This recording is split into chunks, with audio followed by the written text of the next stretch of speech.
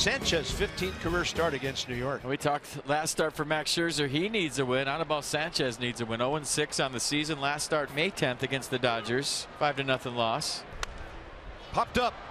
Left side, Anthony Rendon. Glove for shade into foul ground for the first out of the game. Now the wind in the pitch, and a swing and a miss. And Cano chased one off the plate and strikes out. Right side, and Howie makes him play it. 1-2-3. Good news for Sanchez. And runners first and second for Anthony Rendon, whose bat's starting to come alive here in this series. Here's a swing, line drive, left center field, a base hit for Rendon. Rounding third is Eaton. He will come in to score. Rounding second and heading for third is Robles. Anthony Rendon on an 0-2 pitch. 6 for 8 in the series. Drives in his 21st run of the year. Bases loaded for the Nationals with nobody out. And here comes Howie Kendrick. Pitch to Kendrick. Hit on the ground toward short. Slowly hit. Fielded by Rosario. To second to Cano. On the first to Smith. It is a double play. But in to score is Victor Robles. And it's now the Nationals 2 and the Mets nothing. So now the batter will be Gerardo Parra, batting in the 6th spot of the order. 2-1 to Parra. He's going to jack one to right center. One hopping the scoreboard, and the Nats do lead 3-0 again. Every one of his hits have meant something. Kurt Suzuki is next.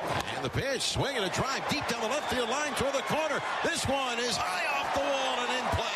Rounding third, Parra, he will score. Suzuki heading for second, and the throw is not in time. He misses a home run by inches at the top of the wall down the left field line. It's now the Nationals 4 and the Mets nothing. The first hit in first base runner for New York. Sanchez to the belt. Runners going. The pitch just missed with a cutter, ball 4. And Nimmo sprints to first. The Mets have runners first and second with one out. He's hurt. He knows he's really hurt. He's frustrated. He knows it's serious. They're not even talking to him. He knows he's done. Kind of hunches over after the pitch. That's all we got. Well, Eric Fetty popped up just after Joe Ross did out in the bullpen, so he's taken the mound. He'll make his second appearance of the series. 2-2 from Fetty. Swing and a miss. He struck him out with a slider, and Fetty will strand the 2 inherited runners. Base hit up the middle by McNeil. Smith hits chopper to first. It's gloved by Parra. Fires to second for 1. Return throw to first with Fetty covering, not in time. Smith aboard on a fielder's choice. McNeil's out at second.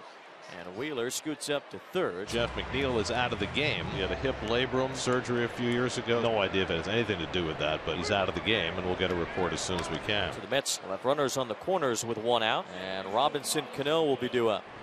Cano hits one toward the gap in left center field, slicing away from Robles. That'll go up the gap and bounce over the wall for a ground rule double. That'll bring in Wheeler with the Mets' first run. Smith has to stop at third. Robinson Cano goes the other way for a run-scoring double. His first hit of the series to drive in a run, and it's 4-1 Washington. So here you go. Now the Mets are in business against the Washington bullpen, and a big batter here with 1 out.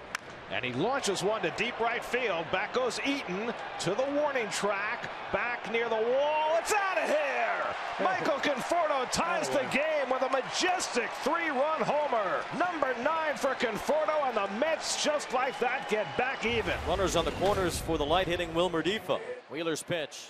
Swing and a miss. Strike 3. Difo could not catch up to Wheeler's fastball throughout that at-bat.